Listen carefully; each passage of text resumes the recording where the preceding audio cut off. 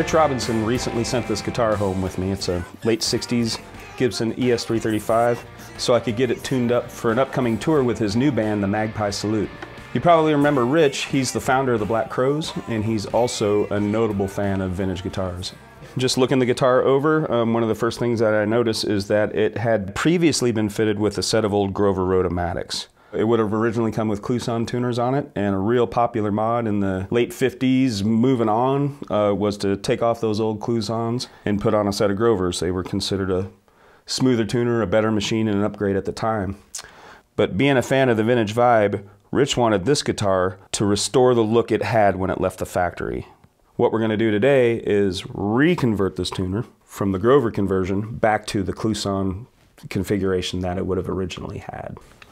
When you're reconverting the tuners, it's not as easy as just putting the old tuners back on. There are some hurdles. The main thing is the peg holes had to be enlarged to accept the body of the Grover. The Grover has this weird little collar on it here to help it fit snugly, and it required the enlargement of these holes in order for it to be a good fit. So that causes a little bit of a problem because a vintage style bushing drops in. It's supposed to be held with friction, but there is none. And it just kind of swims around in the hole a little bit. And I could take it out with my fingers, which I shouldn't be able to do. So we have to figure out a solution to that. So when I was talking to Rich about the approach we were going to take for this, I gave him the options, one of which is plugging the holes with a hardwood dowel and then re-drilling them to the proper vintage diameter to do the reinstall. Another method is using a very thin veneer to go around the inside of the hole to reduce the diameter of it and install the old bushings. But what we decided on was to just use a conversion bushing. It's a quick, really easy way to do this job. So that's what we're going to go with. We're going to go with a conversion bushing. So a conversion bushing looks a lot like a regular vintage style bushing, but it has a larger outside diameter to fill up the space caused by the modified peg holes. Flip these over here and you can see what I'm talking about. The vintage tuner has a much thinner wall than the conversion, and that's what's going to allow us to pull this off easily. Now it's time to install the bushings. They're a really close fit. They're just a little large for the peg holes. I don't want to press them in because if they're way too tight, the risk of splitting the peg head down the ears is a strong possibility. But on the other side of it, if they're too loose, the bushings won't stay in. So I have to really carefully ream these for a perfect fit. This is the large tapered reamer. I'm going to go a little bit at a time. I'm going to check my work frequently to see how they fit. Still not there. Don't want to rush it. Definitely don't want to rush it because you can run into problems if you do. So there's another nice slight turn or two. All right, there we go. Starting to seat in the hole. Again, I don't want to go too fast, so I don't want to overshoot it because I want these guys to stay snug for the rest of their lives here.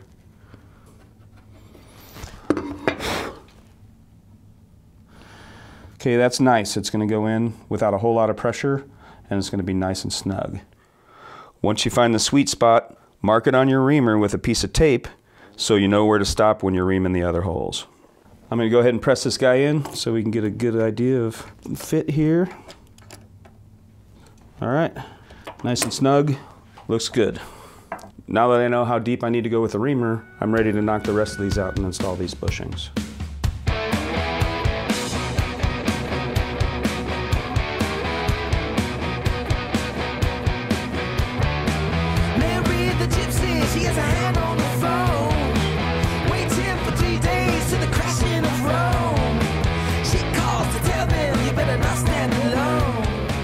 Whew. It's always scary to do that on a vintage peg head. It's time to choose the tuners for this guitar. I'm not going to put a bright, shiny machine on there, a nice new looking machine, because it's a vintage guitar. It's old, it's got some bumps and bruises, has a whole lot of character. A bright, shiny tuner like this will stand out like a missing tooth. I need to figure out another option. StewMac sells this really nice Goto vintage Keystone style knob, but there's a catch. The tuner that would have been on this guitar has a double ring around the bottom of the Keystone.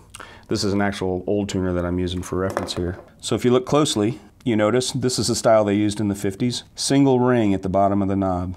Come the 60s, they started using this double ring configuration, so you can see the difference there. We don't sell a double ring machine, but we do sell a double ring knob. So what I'm going to do is modify the Godot Vintage tuner with a double ring knob so we have the right looking tuner for this particular era of Gibson. Changing the knobs is actually pretty easy on these tuners. What I'm going to do is I'm going to get my fret cutters in here and I'm just going to cut right along the tuner shaft there. Just comes right apart just like that. If there's a little bit of glue left over from the other knobs, I'm going to get on those and just scrape that glue off just a little bit. Then I'm going to take the other knob, put that on accordingly. It's really only going to go on one way. And then just press it down till it stops, till you can no longer press it on with any finger tension. So now we're going to need to press that on further, and I need to do a little modification to a tool that I have here in order to do that. So this is our nut and saddle vise. As it is, the jaws won't open wide enough to do the job that I wanted to do of pressing on this knob. On the back side is two 5mm screws. I need to loosen those up. The jaw comes out, and I need to remove this spacer, then just tighten down the screws again into the jaws. There's going to be a threaded portion that sticks out the other side, but that's not going to affect what we need to do here, so don't worry about that when you see it. So when clamping this into the modified vise here, you just want to clamp it just lightly to where it's going to hold it into place. Then break out your soldering iron. I've got it at like a medium-high heat. And then I'm just going to start heating the shaft of this tuner up a little bit. It doesn't take a whole lot. The heat helps soften the plastic so the knob doesn't crack when you seat it. And now that I'm close, I'm going to put the iron away. And I'm just going to carefully and slowly drive that guy in.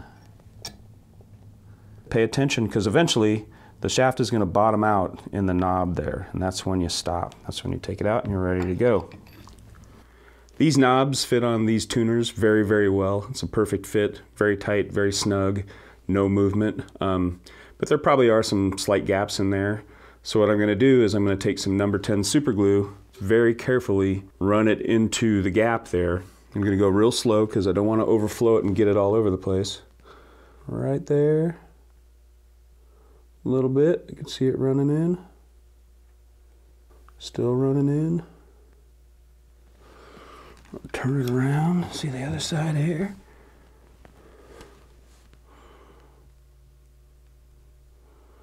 More glue running in. And that looks like that's where it's going to stop. If you look right there, real close, you're going to see a little lip of glue around the top of the knob going into the tuner shaft. So that gives you the indication that it's full. And then I'm going to go in and just sop up that excess just a little bit with this little paper towel that I've folded over. While you let it dry, you want to clamp it in the upright position to allow the glue to fully cure for several minutes, shaft up, so the glue doesn't run out. Okay, the final step here is to put a little bit of age on these tuners, make them look like an old guitar would. So I'm going to use a few different things. I have some couple different ColorTone stains that are diluted a little bit in naphtha. I have some brown kiwi shoe polish, have a little pile of dirt off my floor. So I like to scuff them up a little bit with some sandpaper. Just going around the knob all over, bend it in a little crease, kind of go around the insides of the rings a little bit, scuff that up, and that's going to help them hold stain a little better, you know, the stains that you're putting on there to make them look like they've been on there their whole lives. So, okay, so I'm going to set this down here, put on gloves. When using the ColorTone stains, I like to use 2 pairs of gloves just in case there's a pesky little hole in there, because you get this stuff on your skin and it's going to hang around for a while. Okay, so what I'm going to do now is I have this vintage amber stain diluted with a little bit of naphtha. I'm going to get in here. I'm just going to go over this tuner with it. Gives it the kind of yellowy color you see in those old knobs. Use some care to keep it off the shaft, but if a little gets on there, it isn't the end of the world. You're going to be wiping it off anyway. Okay, there's that. Don't want to let it sit too long because you really don't. This stuff will really dry and keep it a dark yellow. So once you get it all over there, then I'm just going to start wiping it off. You don't need to get all of it off. You're just working on the excess and all that. So if you look, this is what we started off with, and now we have a nice little yellow tint. So now I'm going to take a little bit of tobacco brown, and again this is slightly diluted with naphtha. Same as we did before, just kind of get it down in the nooks and crannies of the machine. You don't have to totally cover it, some few gaps here and there are good, because none of those knobs age totally evenly all the way through.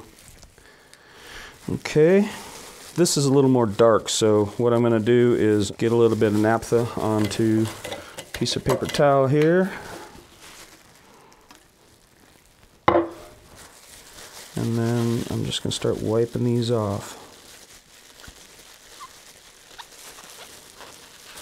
There we go, we're getting close. We have a slightly aged knob there. It's looking pretty good all the way around. You know, I look at some old tuners. I have some tuners for reference, and this is an old 1968 Kluson, and it's got a little bit of marks in it, you know, from getting bumped with whatever. So I'm going to take the scribe, maybe make a little line or two, you know, something that might have happened to it back in the olden days. And then I get in and I cover this guy with shoe polish and work the shoe polish into those little nicks that you worked.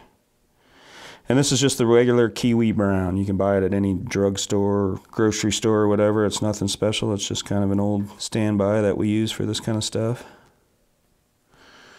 And then I just rub that all over it. And I get in there.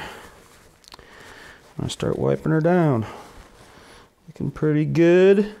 You know, if I want, I might put a little bit of dirt in there and run some little dirt around to make it abrasive and stuff.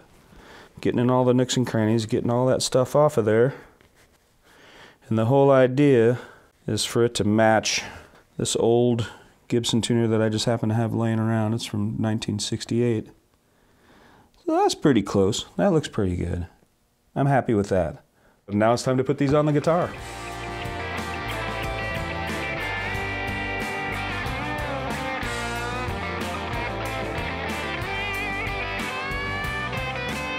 All right, new tuners are on and looking really good. Now I need to finish up a setup on this guy and get it into the post office because it's got to go back to Rich next week.